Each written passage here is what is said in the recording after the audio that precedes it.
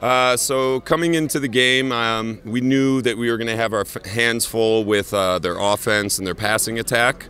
Tried to slow them down, playing a lot of cover 4, but we had lost both our starting corners the last couple weeks. And like every other team at this point in the season, there's a lot of people injured, a lot of people down. And, we were hit doubly hard because 2 days ago we found out that we lost our starting quarterback with a broken hand. Just had to try to learn to win with what we had.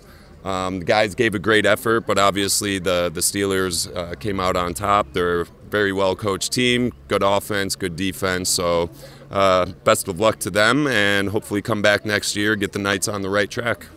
I was real happy with the way the guys played today. Obviously, they were down a major player. Their quarterback was out, and there's no way you can bounce back from that. We played well. We didn't play great. We played well enough to win. We hurt ourselves a few times on some things, dropped some punts, just some various things, dropped easy touchdowns. So we always, as usual, have work to do. We got to get better. This next one is going to be really, really tough. We'll be on the road. And both those teams that are playing tomorrow are just excellent clubs. But for right now, we're going to celebrate a little bit, and then it's back to work on Monday.